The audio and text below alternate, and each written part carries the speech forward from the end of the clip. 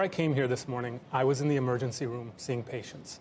I still do not have a rapid diagnostic test available to me. Well, that's easy to do, is it not? Is it hard to manufacture? It is easy to do for some countries. What happened in the United States is that the CDC created a test, messed up a reagent, sent a test out to 50 states, and then said, "Oh, hold up, don't use it. Let us fix it." How quickly it's can now we get March. on track now, Matt? We hear that it's coming very soon, but I'm here to tell you right now, at one of the busiest hospitals in the country, I don't have it at my fingertips. I still have to call the Department of Health. I still have to make my case, plead to test people. This is not good. We know that there are 88 cases in the United States. There are going to be hundreds by middle of the week. There's going to be thousands by next week. So and this is a testing issue. What do you do with people in the emergency room if you can't test them? Well, we call and we try to test. We isolate them. We have an outstanding team of infection control practitioners who know how to handle this, but they're hamstrung by the fact that we don't have a diagnostic test available. Are people getting sent home? Because I read reports of that over the weekend. We're not sending people home. We're making sure they get what supportive care we can give. But keep in mind, we now have this in New York State, right? The person who tested positive was only the 32nd test we've done in this state. That is a national scandal. They're testing 10,000 a day in some countries, and we can't get this off the ground. I'm a practitioner on the firing line, and I don't have the tools to. CDC is a bottleneck for this nation in doing the testing. You go to CDC, the tests have to go back to Atlanta. They have to do the test. They then have to send it back. I believe the CDC was caught flat-footed. I believe they're slow in their response, and I believe they're slowing down the state.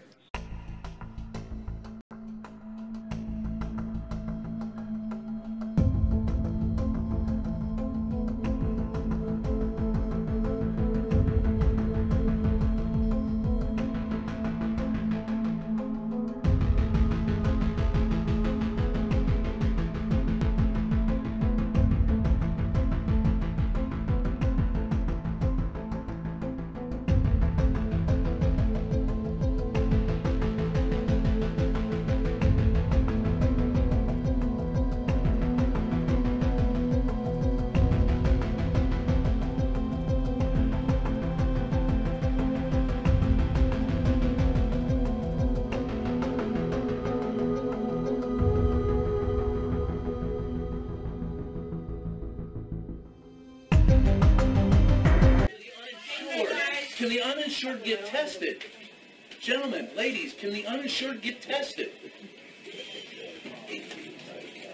Scream into the camera, they're going to get you anywhere. Well, how about answering the question? You would like an answer to that question. That's a valid question. Could you answer it?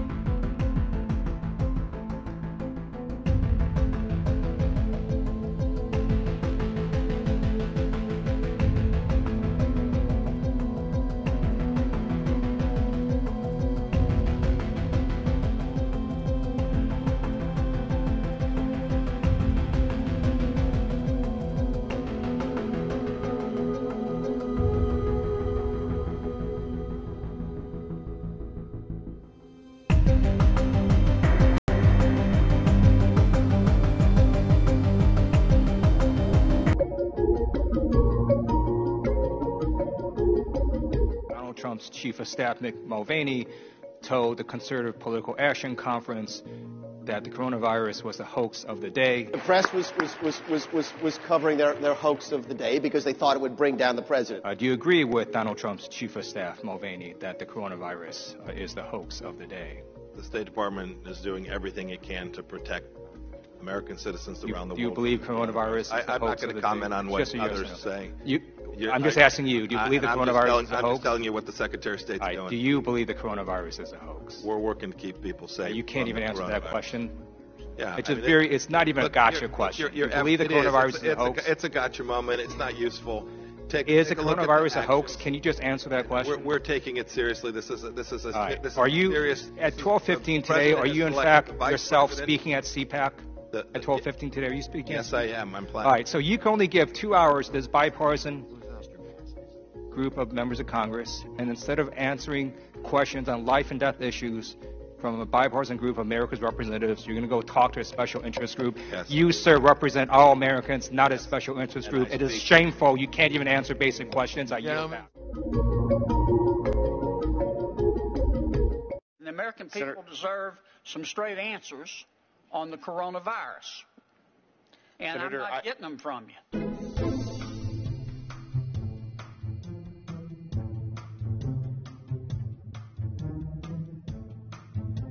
How many cases of coronavirus do we have right now in the United States? Well, we have 14 cases plus an additional, I believe it's 20 or 30 some odd cases that we have repatriated back into the U.S. from a number of cruise ships. And how many are you anticipating? Again, we're working with HHS to determine that. How many are you anticipating? We do anticipate the number will grow. I don't have an exact figure for you, though. Do you have an estimate? Is someone modeling that? Do you have any way of guessing? Again, HHS, through their medical professionals. Well, yes, sir, but you're head of Homeland Security. Yes, sir. And your job is to keep us safe. Yes, sir. Do you know today how many the experts are predicting? We only know that, again, we anticipate those numbers to grow in the U.S. That's why we're making sure that our operations, again, at our airports, land ports, and elsewhere are flexible. But you can't tell us how many your models are anticipating. No, Senator. Again, I would defer you to the Health and Human Services for that. Okay. Don't you think you ought to check on that?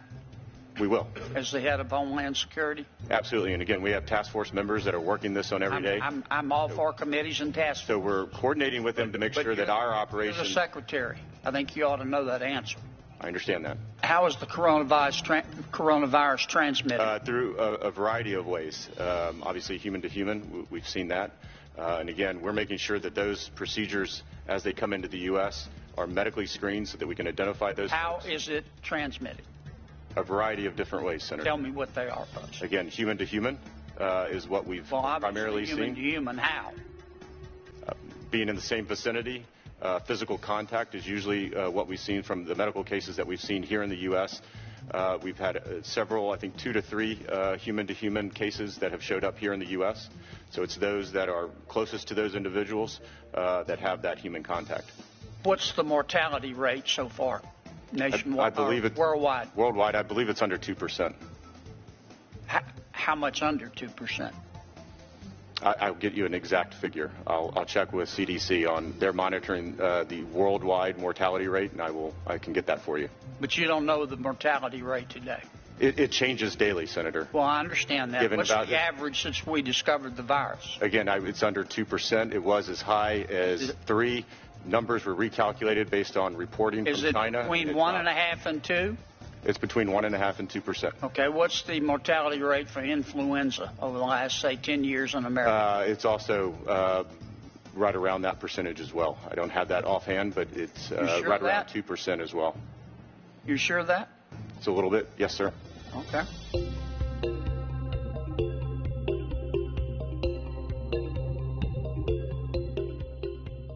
Do we have enough respirators? To my knowledge, we do. I'm focused on making sure that our operators at DHS make sure that they have the protective equipment. I know HHS, as part of the supplemental. We just heard testimony that we don't. Testimony from? In a briefing. Okay. Do we have enough respirators or not? For patients? I don't understand the question. For everybody, every American who needs one who gets the disease.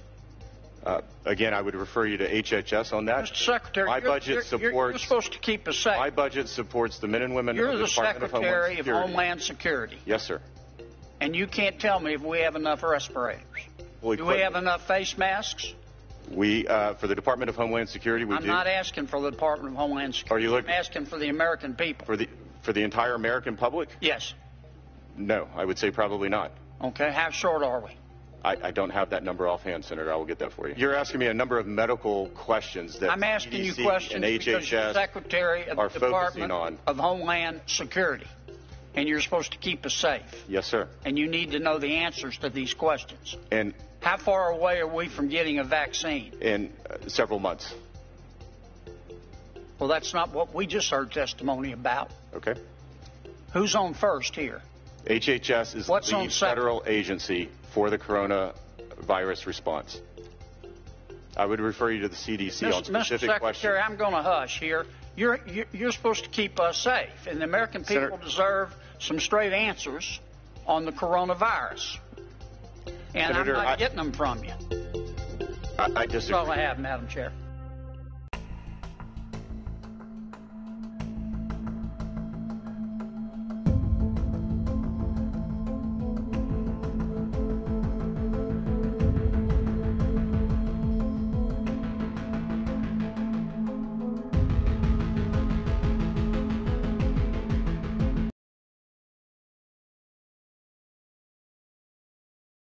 That we have a death so quickly identified means this is just the tip of the iceberg.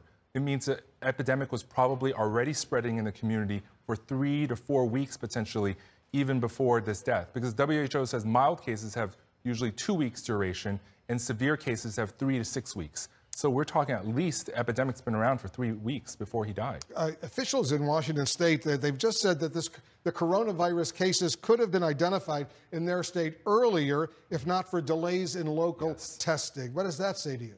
Yeah, the kits problem that the CDC had, that they had sent out and recalled, caused enormous delays, up to 2 weeks delay. And 2 weeks in this epidemic is literally an eon in amount of transmission. It is an epidemic curve, as you see in Korea, of potentially thousands of cases. So we've lost a good 2 weeks. And this is why testing as soon as we can to ramp it up is absolutely critical.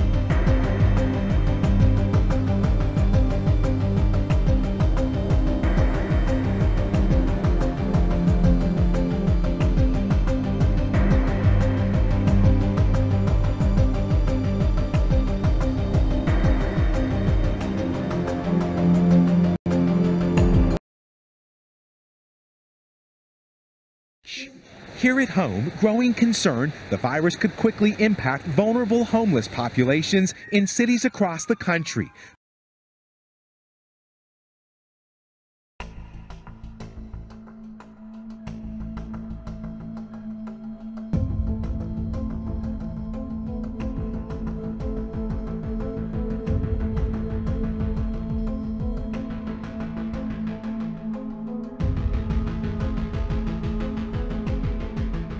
You have 15 people, and the 15 within a couple of days is going to be down to close to zero. We're going down, not up. We're going very substantially down, not up. I really think, Doctor, you want to treat this like you treat the flu, right? And, you know, it's going to be fine. Looks like by April, you know, in theory, when it gets a little warmer, it miraculously goes away. I hope that's true. It's going to disappear. One day, it's like a miracle. It will disappear.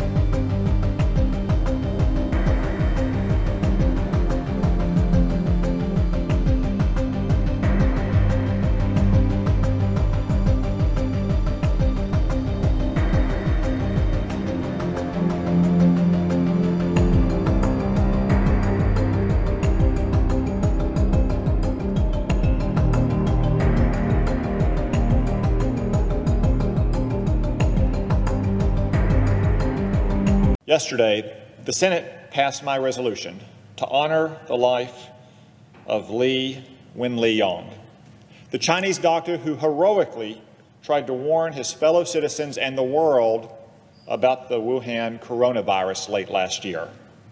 Dr. Li tragically fell victim to that very disease, but not before he was victimized by his own government, the Chinese Communist Party.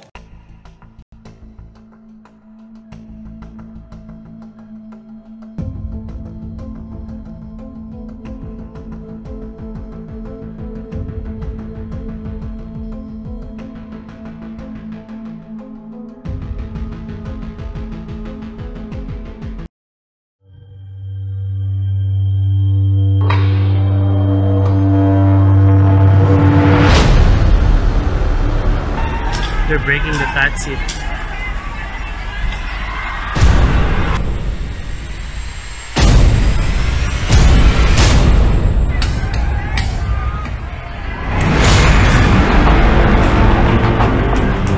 Oh, come here, come here.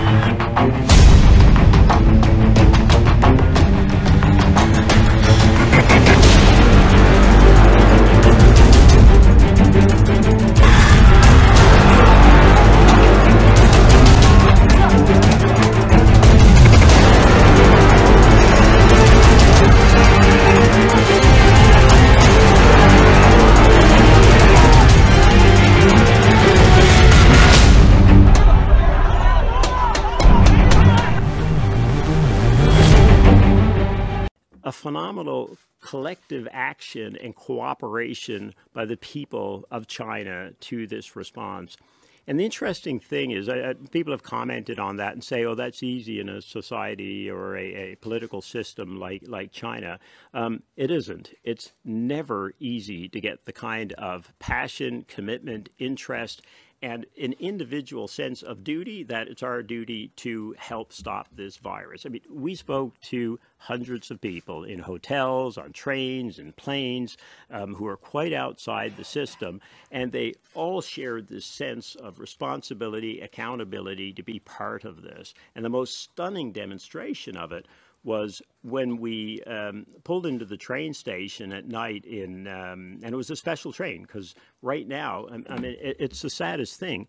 In Wuhan, the trains roar right through the station. I mean, continually now for a month. The big inner city trains, they roar right through with the blinds down. And if you're living in the building surrounding them, watching them, and people accept that there. But you know, we're the only train that stopped so that, you know, 6 of us could get off that train and be part of this. And as I got off, by the way, another group got off. And I said, well, hang on a minute. I thought we were the only people allowed to get off in Wuhan. And this was a group that had these little jackets on and a flag. It was a medical team coming in from Guangdong to be part of the 40,000 healthcare workers from other parts of China that have come in, many of whom volunteered to go into Wuhan and help with the response. But the level of collective action, and the striking part when you pull in, is you pull into the city of skyscrapers and massive boulevards, and this is not a village. This is a city of 15 million people, a modern city. And as you drive into the city, you know, in the dead of night with the lights on, it's a ghost town. But behind every window and every skyscraper, there are people cooperating with this response. And, you know, people have said, yeah, but, you know, there's a big presence forcing them. There isn't. Invisible. It's staggering. And every person you talk to there has a sense that they're mobilized, like in a war against this virus, and they're organized.